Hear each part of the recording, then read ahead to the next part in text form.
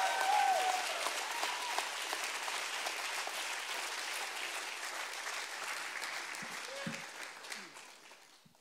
morning, everybody. My name is Daniel Nichols, and I'm a senior in high school. And I want to start off by sharing a quick story of an experience I had from Flower City Work Camp last year. So last year at Flower City Work Camp, I saw God perform one of the most amazing miracles that I have ever seen. And the most amazing part of this miracle is that I saw God perform this miracle through me. Now, there was a kid there who I had been trying to minister to all week who simply did not understand anything I was telling him. However, after hours of prayer by a large group of people, miraculously on the last day of camp, we saw this kid come to Christ. Now, many people in my youth group have heard this story, and some of you may have heard this as well. But what a lot of people don't know is how this story affected my life in the months following it. So today we're talking about being alive in Christ. We're talking about living a life full of purpose and having a hope because we are alive in Christ. I experienced this firsthand last year at Flower City. In the days following the story I just told, I remember being completely on fire for God. I knew exactly what God wanted of me in my life, and I was completely devoted to doing His will in everything I did. I remember leaving camp and committing myself to read my Bible every single day, which I did for some time. However, as a lot of you might know, this fire can fade very quickly. I remember God went slowly from first place in my life to second or third. The commitment I made to read my Bible went from a priority to an option to nothing at all. I went from this fire and this feeling I had to completely do God's will was gone, and I was left feeling spiritually empty, and I was dead. Now, what I'm explaining might not be new to some of you. I feel like at some point in our lives, a lot of us experience some major climb in our faith and then followed by a major drop in our faith. However, what I'm going to spend the rest of my time doing is explaining what God taught me through this experience. So I would like to start by reading a verse that has become absolutely pivotal in my understanding of who God is and who I am in God. And that verse is Hebrews 13, verse 8, and it says, Jesus Christ is the same yesterday and today and forever.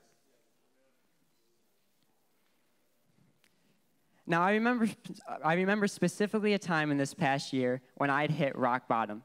It wasn't anything huge or substantially horrible that happened to me that caused this, but rather just months and months of frustration that was built up from not being close to God. And I remember specifically one night I was alone and I just began crying out to God, like, God, where are you? What happened? What's different? Why don't I feel you like I used to? Something's changed because I used to be on fire for you, but now I just feel dead and I feel empty inside. And I remember as I was crying out, I remembered Hebrews 13:8. Jesus Christ is the same yesterday, today, and forever. And for the first time, this verse just hit me like a ton of bricks. You see, by understanding that God is unchanging, by understanding that Jesus Christ is the same yesterday, today, and forever, I understood where the problem is. You see, the reason that I was feeling so dead, that I was feeling so empty, that I felt so distant from God was not because Jesus had left me, but rather that I had left Him. If Jesus Christ is the same yesterday, today, and forever, then the problem was not Him, it was me. See, by understanding that God is unchanging and understanding the characteristic of Jesus, I was able to see where my problem was. So this brings me to my main point that I learned. If you feel spiritually dead, if you feel like you've lost purpose or you've lost all hope in your faith, you need to know who God is and you need to understand the characteristics of Jesus. Jesus is unchanging. He's the same God every single day. The same God that got you through your problems last year is still with you today.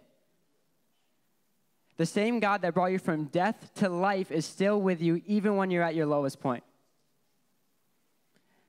And by understanding this, I was able to see where my problem was.